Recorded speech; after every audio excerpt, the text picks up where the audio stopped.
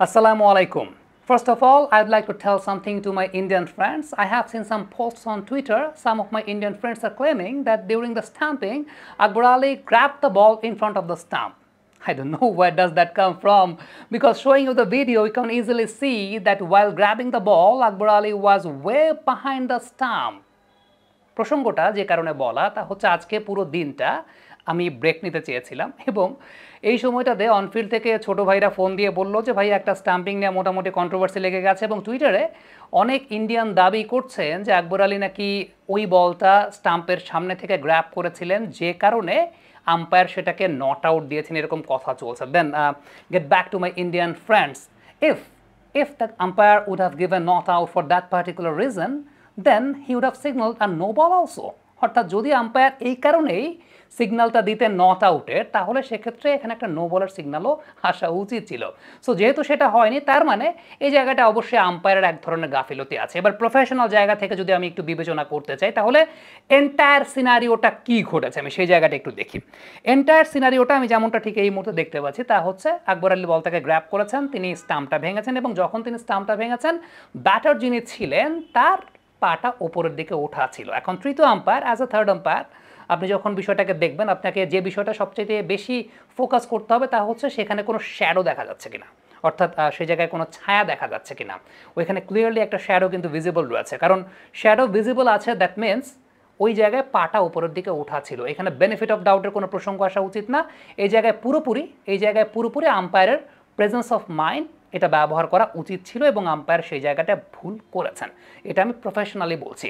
যদি প্রফেশনাল জায়গার বাইরে থেকে আমাকে বলতে বলেন, তাহলে প্রসঙ্গটা আসবে যে এই ধরনের incidents back to back repeatedly ICC বা এসএসসি ইভেন্টগুলোতে কেন বাংলাদেশের এগেইনস্ট ইন্ডিয়া এই ম্যাচগুলোতে হয়। এখন সেটা অবশ্যই আপনারা বিবেচনা করবেন। আমি আবারও বলছি যে আমি আমার প্রফেশনাল জায়গা থেকে আমি হয়তো বা এই কথাটা বললে ইললজিক্যাল হয়ে যাবে, কারণ আমাকে লজিক দিয়ে কথা বলতে হবে। যেহেতু আমার কাছে এভিডেন্স নাই যে চুরি হচ্ছে, চোট্টামি হচ্ছে, এটার জন্য 100% সলিড কোনো এভিডেন্স আমার হাতে নাই, দ্যাটস ওয়াই আমি আপনাকে সেটা অফিসিয়ালি বলতে পারবো না। বাট আমার যে অবজারভেশন সেখানে ডেফিনেটলি ইট ওয়াজ আউট এবং এক্ষেত্রে আম্পায়ার পুরোপুরি ভুল করেছেন বলে আমার কাছে মনে হয়েছে। কারণ এখানে সন্দেহের জায়গাটা ওইখানে আসে যে কারণ প্রথমত আম্পায়ার আউট সিগন্যাল দিয়ে পরবর্তী সময়ে আবার তিনি নট আউট সিগন্যাল দিয়েছেন। So I think it was his mistake of his presence of mind এবং সেটা ডেফিনেটলি বেশ কয়েকটা ওকেশনে আমরা দেখেছি যে বাংলাদেশের এগেইনস্টে এইরকম ঘটনা ঘটে এবং ম্যাক্সিমাম ক্ষেত্রেই প্রতিপক্ষের নামটা থাকে টিম ইন্ডিয়া। এই ক্ষেত্রেও ব্যাপারটা এরকমই ঘটেছে, কোনো ব্যতিক্রম কোনো কিছু ঘটেনি। বাট একটা কথা আছে, তা হচ্ছে সাইমন টফেল তিনি একটা কথা বলেছিলেন যে people skill is the best skill for umpiring, অর্থাৎ একটা মানুষের যে হিউম্যান স্কিলটা, প্রেজেন্স অফ মাইন্ড ব্যবহারের জায়গাটা, সেটাই আম্পায়ারিংয়ের ক্ষেত্রে সবচেয়ে বড় বিষয়। এখন এই যিনি আম্পায়ার ছিলেন মিস্টার আফ্রিদি, তিনি সেই কাজটা ঠিকঠাক মতো করতে পারেননি বলে মনে হয়েছে। এখন এই যে ব্যাপারগুলো আসলে খুব কন্ট্রোভার্সিয়াল, এগুলো খুব কন্ট্রোভার্সি ক্রিয়েট করে এবং টু বি ভেরি অনেস্ট এখানে বেনিফিট অফ ডাউটের কোনো প্রসঙ্গ থাকার কথা না। দুইটা পয়েন্ট একদম খুব ভালো মতো ভিজিবল, তা হচ্ছে স্টাম্পের বেলস যখন উঠেছে তখন তার পা উপরের দিকে ছিল, জাস্টিফাই করা যায় যেভাবে, তা হচ্ছে তার শ্যাডোটা কিন্তু ওই জায়গাটা পাওয়া গেছে। এখন তৃতীয় আম্পায়ার যে ইন্টারপ্রিটেশনটা দিতে পারে, অর্থাৎ আমি যেটাকে আউট বলছি, তৃতীয় আম্পায়ার কেন সেটাকে নট আউট দিলেন, তিনি সেই জায়গায় যদি কোনো ইন্টারপ্রিটেশন দিতে চান, তাহলে যে বিষয়টা তিনি বলবেন তা হচ্ছে প্রথমত যে ধরনের ক্যামেরায় খেলা দেখানো হচ্ছে সেগুলো resolution frame rate up to the mark না, সেটা ডেফিনেটলি আপনি ইগনোর করতেও পারবেন না যে ডেফিনেটলি আমরা যেমনটা দেখছি যে খুব বেশি আপ টু দ্য মার্ক না, কারণ মডার্ন ডে ক্রিকেটে বর্তমান সময়ে আরও হাই রেজুলেশনের ক্যামেরায় খেলা দেখানো হয় এবং ফ্রেম রেটটা অনেক ভালো থাকে।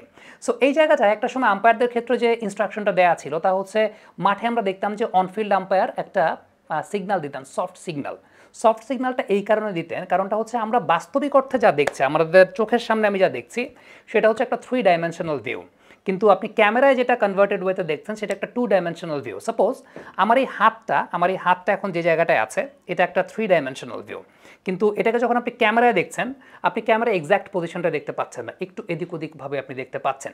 সো এইটা একটা ফ্যাক্টর, যে কারণে আগে আম্পায়ারদের ক্ষেত্রে এই সিগন্যালটা দেওয়া ছিল যে অনফিল্ড আম্পায়ার যে সফট সিগন্যাল দেবেন সেটাকে ওভারটার্ম করার জন্য তৃতীয় আম্পায়ারের কাছে 100% এভিডেন্স থাকতে হবে।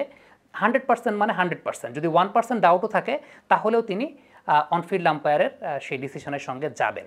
সো এই জায়গাটা একটা ইনস্ট্রাকশন দেওয়া ছিল, এখন যেহেতু সফট সিগন্যাল উঠে গেছে, স্কোয়ার লেগ আম্পায়ার কোনো সিগন্যাল দেননি, তো এখানে তৃতীয় আম্পায়ারের হিউম্যান স্কিলটা ব্যবহার করাটা সবচেয়ে গুরুত্বপূর্ণ বিষয় ছিল। এবং এই জায়গাটা আমার কাছে যেটা ব্যক্তিগতভাবে মনে হয়েছে যে ওই শ্যাডোটা যেহেতু দেখা যাচ্ছিল, ওই ছায়াটা দেখা যাচ্ছিল, সো তৃতীয় আম্পায়ার এটাকে ইজিলি আউট ঘোষণা করতে পারতেন।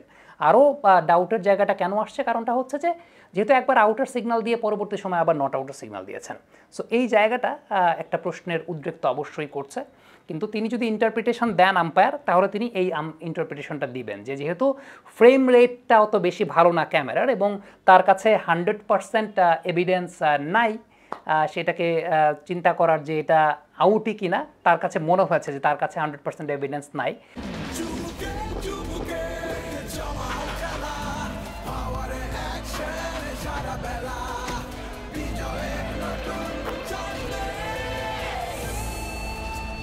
Power, 𝐂𝐝𝐤𝐢𝐭 action.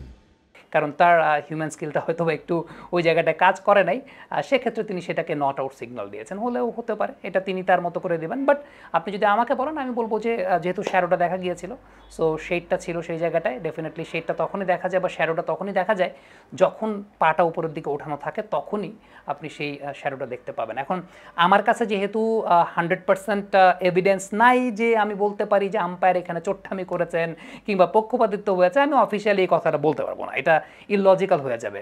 আপনারা হয়তো বা বলতে পারেন, কিন্তু আমি প্রফেশনাল জায়গা থেকে এই কথাটা বলতে পারবো না যে চোট্টামি হয়েছে, চুরি হয়েছে, বা যেহেতু আমার কাছে 100% এভিডেন্স নাই।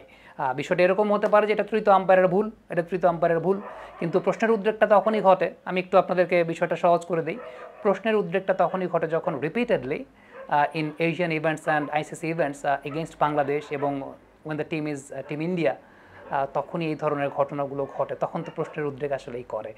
সো আপনাদের মন্তব্য মতামতগুলো জানতে চাই, এবং ইন্ডিয়ান ফ্রেন্ডস যারা আছেন, আমার কাছে মনে হয় যে নো ডিবেট অ্যাবাউট দ্যাট, আপনারা you have your own opinion, এবং আমাদের কাছে যেটা ইললজিক্যাল মনে হয়েছে সেই ওপিনিয়নটা সেটাই বললাম ওই জায়গাটাতে। কারণ টুইটারে যেহেতু আজকের দিনটা ব্রেক নিতে চেয়েছিলাম, আমাকে ফোর্সফুলি কাজ করতে হয়েছে বিকজ অফ আমার ছোটো ভাইদের জন্য, এবং ওরা এই পয়েন্টটাই আসলে পয়েন্ট আউট করেছে যে টুইটারে অনেক কিছু কথা বলা হচ্ছে, যে অনেকে হয়তো বা স্টিল পিকচার দেখে বলছেন ইন্ডিয়ানরা যে আকবর আলী বলটাকে গ্র্যাপ করেছিলেন in front of the stump, but the fact is if that was true then umpire would have signal no ball also.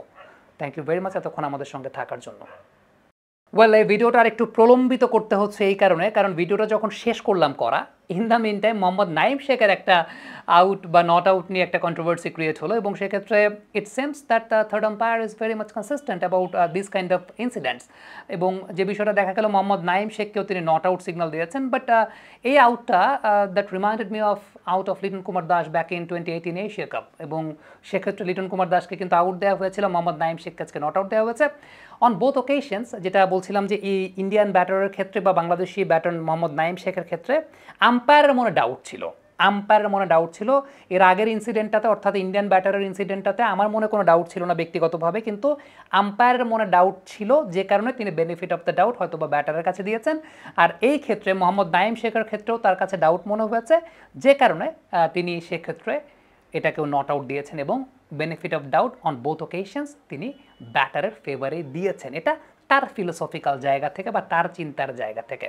But for me, যখন পা ইন দ্য ইয়ার অবস্থায় ছিল, ওই জায়গাটা বেনিফিট অফ ডাউটের কোনো প্রসঙ্গ আসা উচিত না, এটা আমার পয়েন্ট অফ ভিউ থেকে। কিন্তু এই তৃতীয় আম্পায়ার যিনি, তার ফিলোসফির জায়গাটা মনে হয় এরকম যে তিনি 100% শিওর না হয়ে তিনি বোলারের ফেভারে কোনো ডিসিশন দিতে চান না, কারণ মোহাম্মদ নাঈম শেখের এই ইনসিডেন্টটাও কিন্তু সেই প্রমাণটাই আলটিমেটলি করলো। অর্থাৎ যেহেতু তার মনে ডাউট ছিল, এক্ষেত্রে কিন্তু আম্পায়ারদের কাছে বলা আছে বা এরকম নির্দেশনা দেয়া থাকে যে বেনিফিট অফ দ্য ডাউট এক্ষেত্রে ব্যাটারের পক্ষে যাওয়ার জন্য। সো অন বোথ ওকেশনস হয়তো বা আম্পায়ারের কাছে মনে হয়েছে যে ওই ওকেশনটার ক্ষেত্রে তিনি একদম 99% শিওর থাকলেও 1% একটা ডাউট তার কাছে ছিল, কিংবা আরও একটু বেশি সংখ্যক ডাউট তার কাছে থাকলেও থাকতে পারতো। সো সেক্ষেত্রে যে বিষয়টা ঘটেছে যে তার ফিলোসফির জায়গা থেকে আমার কাছে নাঈম শেখের ইনসিডেন্টের পর মনে হয়েছে যে তিনি কোনো রিস্ক নিতে চান না, এবং তিনি সেই জায়গাটাতে তার ফিলোসফির জায়গায় he is very much consistent, এবং তিনি সেই কনসিস্টেন্সিটা বজায় রেখেছেন। Thank you very much once again. এই ভিডিওটা 2টা পার্টে করতে হলো, এবারে সত্যিকারের অর্থে বিদায় নিতে চাই। Thank you very much.